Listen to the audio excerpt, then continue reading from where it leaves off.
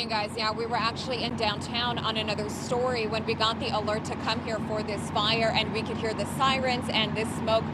The fire was pretty massive. We could see it from miles away. Now, thankfully, it doesn't look like anyone was injured, and the fire has been knocked down at this point. I want to bring in Eric Scott. He's the PIO for LAFD. Good morning.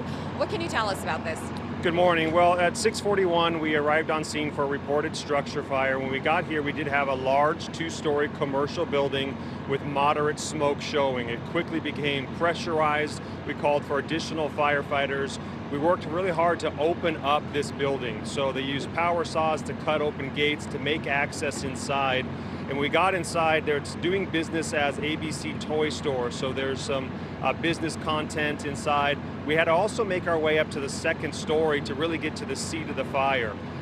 So it was a little bit difficult access, it took time.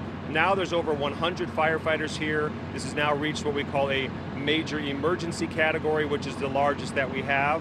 And the preliminary information is it appears possibly an outside fire had extended inside into this building. However, that's part of our ongoing investigation. We do have our arson section here per protocol. We're going to comb through the debris, talk to witnesses, and determine exactly what sparked the fire.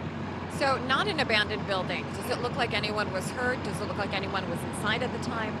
It doesn't appear to be abandoned. There is contents inside. Of course, it's very dark, smoky, fiery conditions. It is difficult to determine exactly what those contents are. But yes, as you mentioned, the important news is nobody is injured.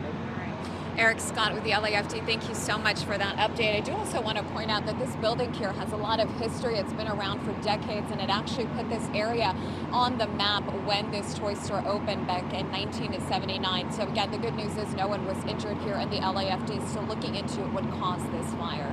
Reporting live in downtown LA, I'm Ellina, Abovian, KTLA 5.